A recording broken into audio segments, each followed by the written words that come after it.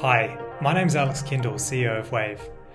I wanted to show you some of our latest demo videos driving autonomously here in central London. This is a far cry from what you might usually see when you look at autonomous driving demos, which are typically filmed on highways or in simpler environments like you might see in Arizona in the United States.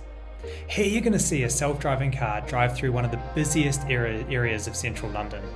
And this is something we do day in, day out to support our testing and development. You will see on the left the video that our algorithm sees from our roof-mounted cameras, and on the right one of our expert safety drivers. Our safety driver's hands are hovering near the wheel for safety, but all control of the vehicle is done by our driving intelligence itself. It's under full autonomous control. Here you're going to see it drive through a really unstructured environment. There's loads of vehicles around us, it's really unclear where lanes are, and check this out.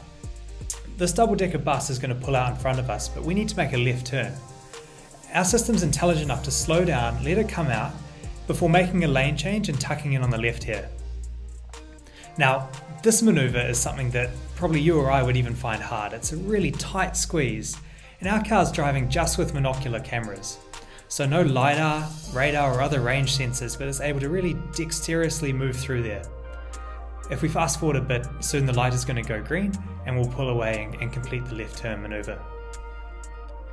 For me, that's one of the most complex examples of autonomous driving or autonomy I've seen in my career. It's a really exciting and compelling demonstration in one of the toughest driving environments.